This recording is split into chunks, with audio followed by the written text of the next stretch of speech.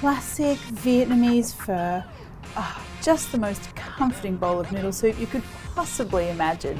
And we are going to go through this one step by step to get the ultimate Vietnamese beef pho.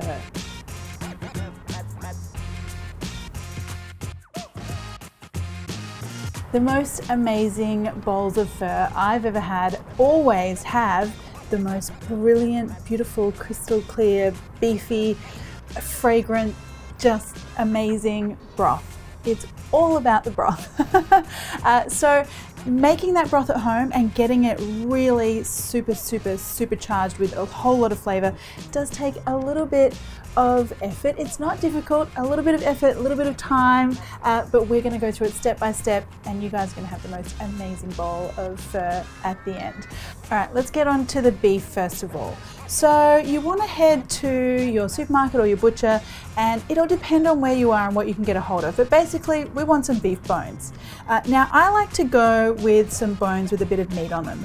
So I'm using some short ribs here, and I'm also using some oxtail. Now, oxtail is the important one here because the oxtail also has some really good like gelatinous stuff inside those bony bits. So if you can't get oxtail, try and get beef knuckle. It's kind of the knuckly joint parts of the beef bones that have the gelatin. So you want to mix bones, gelatin, meat, and you should be good to go. All right, so I'm gonna get all of that into my pot. The biggest pot you've got at home would be great. I'm gonna do about 5 liters of water here. So mine's about a 6-liter stock pot. And now in order to get that really beautiful, crystal clear color, what we need to do is kind of blanch these bones first and get rid of a whole lot of gunk that's gonna come out of them first up. So pour the water in, just so that they're covered, and then bring this up to a boil and just cook it for like 2 or 3 minutes or until you see a whole bunch of gross stuff on the top. You'll know, trust me. All right, while that's happening, we're gonna char some vegetables. So yes, even the vegetables get the special treatment for this one. Now, I really wanna char the outside of these vegetables. So I'm gonna use an open gas flame here.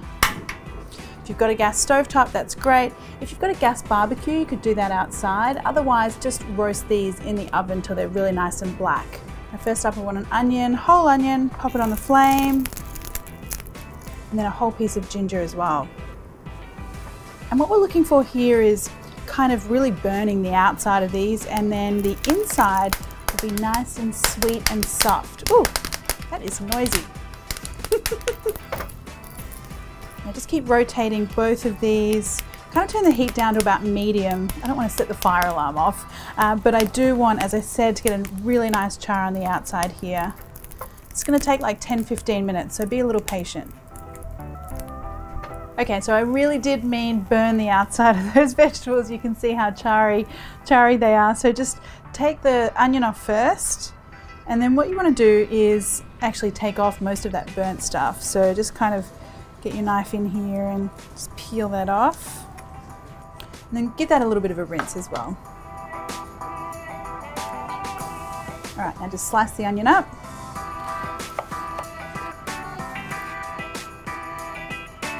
Now same thing for the ginger. So just take off that burnt skin.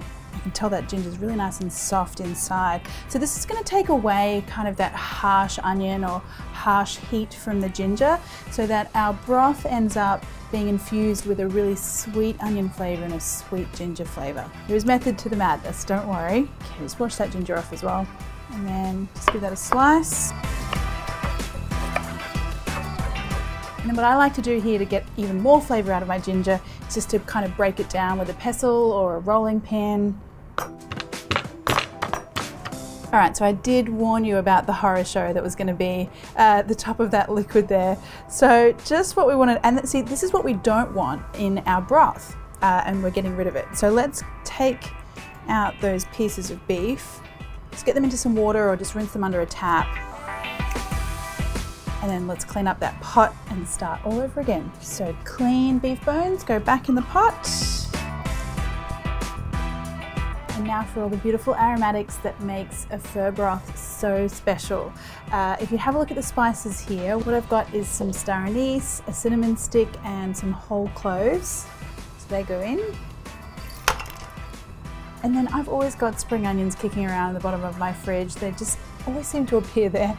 So it doesn't matter if they're a little bit over the hill, don't worry about that. Pop those in. And now our softened onion and ginger. And now some fresh water. Now bring this up to a gentle simmer and then let it cook for about 2 hours.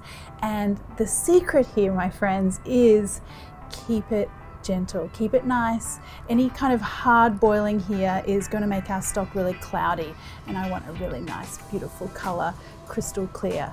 So just let it do its thing nicely. Okay, so this is smelling truly amazing, my friends. I just, it's incredible how much of the fragrance of the spices and the aromatics you get. I mean, the smell of a beautiful pho broth is truly a joy. Now I did sort of used a ladle and scooped off some of that scummy stuff that rose up to the top just throughout the 2 hours of cooking. So this is what we're left with, and let's keep going because I really need to eat some pho. Smell, I can tell you that. Now I just like to get some of these big bits and pieces out of the way first, because I do want to strain this, but it makes less of a mess if you kind of get these bits out first. Now I am going to keep that bowl of chunky stuff because I'm going to use some of that beef a little later on. In the meantime, let's take a look at our broth. Strain that out.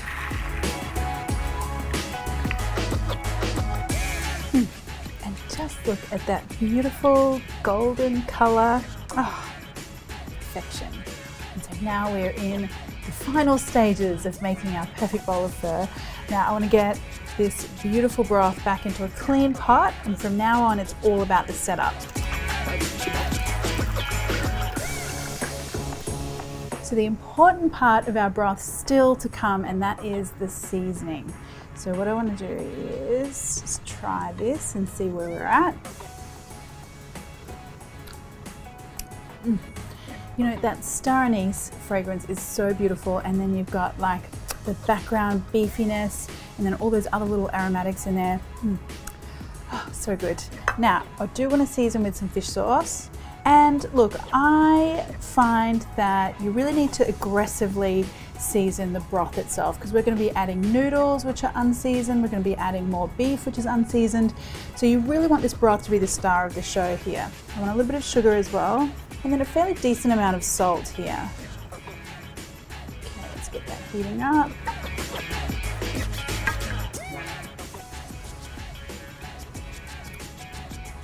We're getting there. Just a little bit more salt for my liking. And it just has that beautiful fur magic, which, I mean, not like fur as in furry animals, but you know what I mean. The fur is amazing. That's what I'm trying to say. All right, so now let's get our meaty bits and pieces all ready. And because I use beef short rib, it means I've got a good opportunity here to use up some of this lovely slow braised beef. Now you won't always get good chunks of meat here, like so say for example if you're using mainly knuckle bones or marrow bones, you won't get that, but if you've used some short rib, you will. And I am all about the fat and gristle, I have to say. It's not everyone's cup of tea, but it certainly is mine. And you can see because we've simmered that broth so slowly and gently, we've still got like a nice pink tinge to the meat here, and it's not bone dry, which is good. Now don't worry if you don't have any meat that you can salvage from your bones, because we're also going to use some extra beef on top. So this is just a piece of round steak that I've had in the freezer for about 15 minutes. Putting it in the freezer means that we can slice it really thin far easier than if it was just at room temperature. Now you could use eye fillet here as well. I find the main thing you're going for this cut of beef is you don't want too much fat or connective tissue, and I hardly ever say that because I am such a fat girl when it comes to beef, but if you've got big hunks of fat running through this piece of beef, the hot soup won't be enough to kind of dissolve it and make it really yummy. So just go for one that is all beef, and you want some really thin slices here. So if you pick that up, it should look like a stained glass window. You should be able to see the light. See the light. You should be able to see the light through the beef.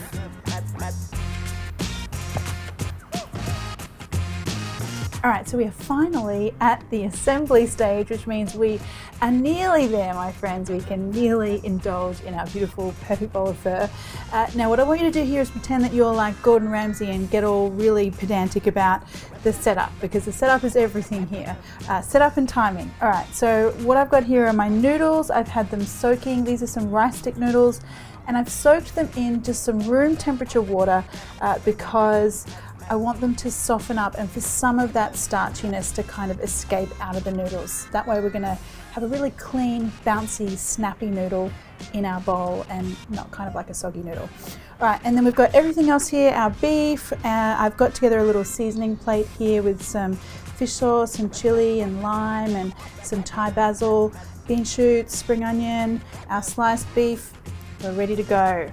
So grab yourself a handful. I like to do this bowl by bowl just because I get the right amount of noodle and everything.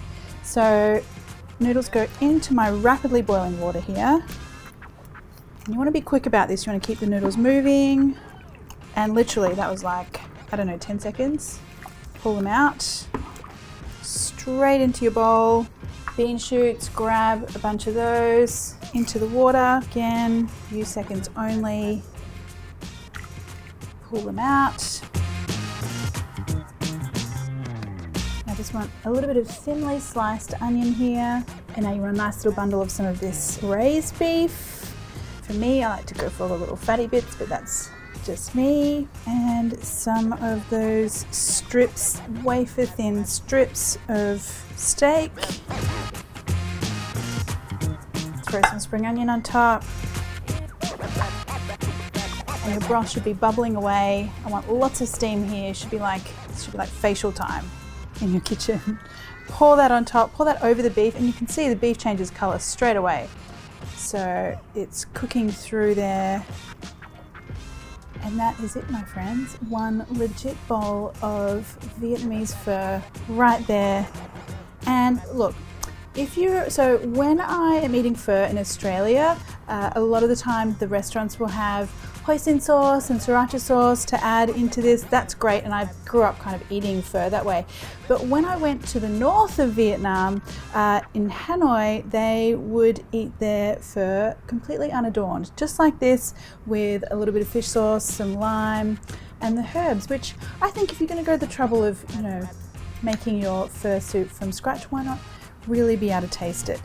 So I'm going to leave mine like this, but feel free to add hoisin and sriracha if you like. Now I'm going to add in a couple of chilies, Thai basil, a little squeeze of lime, a little extra fish sauce, because I don't know, here in Asia you always add a little bit of extra fish sauce, or we do in Thailand anyway. And then mix. And now after waiting half a day, let's make sure that it's all worthwhile, huh?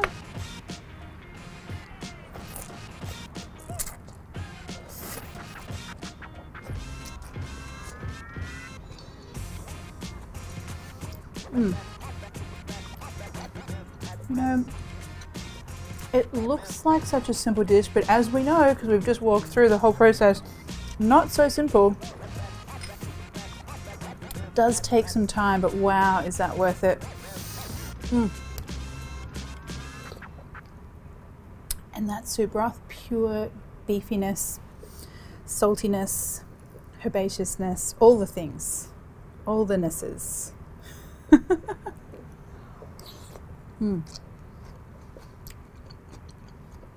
It's really one of those beautiful pleasures in life, a good bowl of pho. I hope you guys love this one as much as I do. Yum.